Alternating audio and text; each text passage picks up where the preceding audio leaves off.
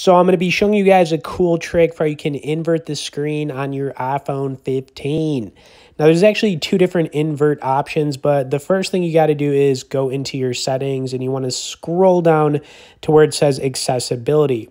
Now I'm going to hold this up to the camera so you guys can see a little bit closer, but the next you want to do is click on display and text size. And then from in here, you're going to see two different options. You've got smart invert and then classic invert. Now I'm going to do the smart invert first. And, you know, honestly, the screen is inverted. It's just not as, I guess, obvious. But when you do the classic invert, I mean, yeah, dang, we are inverted right here. And it does look pretty cool.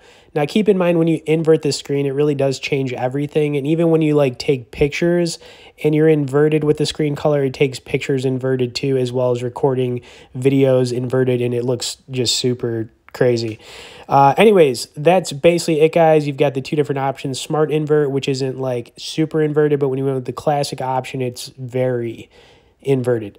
Anyways, hope you enjoyed this quick tip. I'd also like to point out you can get on our tech newsletter where we send out one email a week on only the good stuff directly below in the description. As always, thanks for watching this, guys, and we'll see y'all in the next video.